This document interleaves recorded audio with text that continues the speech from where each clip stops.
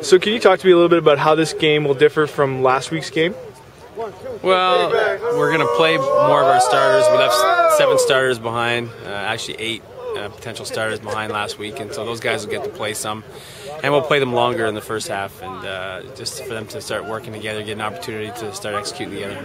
Can you tell me how you plan to use your quarterbacks on Tuesday? No, I couldn't tell you that. But you know, we'll play 3, if not all 4 of them, but definitely will be 3 of them get playing time. And this is your last day of training camp. Can you assess how it's gone?